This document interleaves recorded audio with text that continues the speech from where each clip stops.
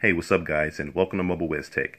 If you happen to have a Google Pixel or Pixel XL, surely by now you would have noticed that your phone does not vibrate once it's plugged in to be charged like some of the other Android phones or iPhone. However, there is a workaround for this.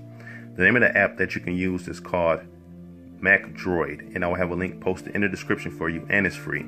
But once you run the app, go ahead and tap Add Macro, and you're going to flick your screen down till you see Power Connected/Disconnected. Tap that and ensure that Power Connected is selected, and then tap OK. And then on this screen, you're going to select Vibrate and tap Vibrate. And the first or second option will give you a quick post vibration, so choose one of those and then tap OK. And then tap the check mark. Now for constraints, we wouldn't need it here, but it will come into play later. So go ahead and tap the check mark. For uncategorized, choose one of the options here. I'm going to choose notifications and then give this profile a name. Vibrate when charging.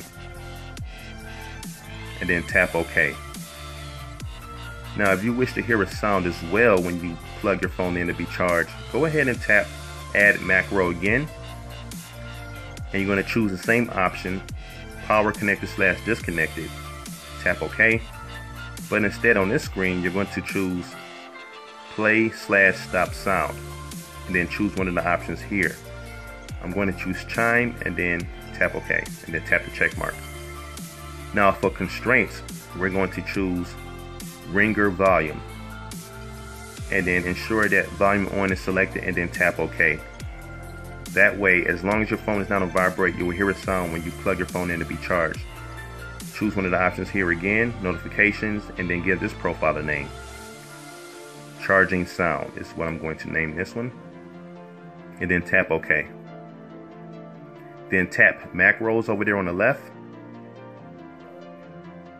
and then you're going to choose one of these options. Choose the first one at the top, then tap actions over here, and then tap add constraint,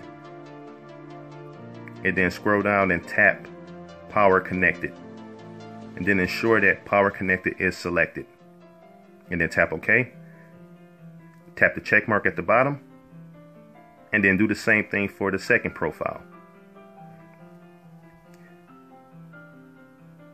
Now once you have completed this, you should be good to go.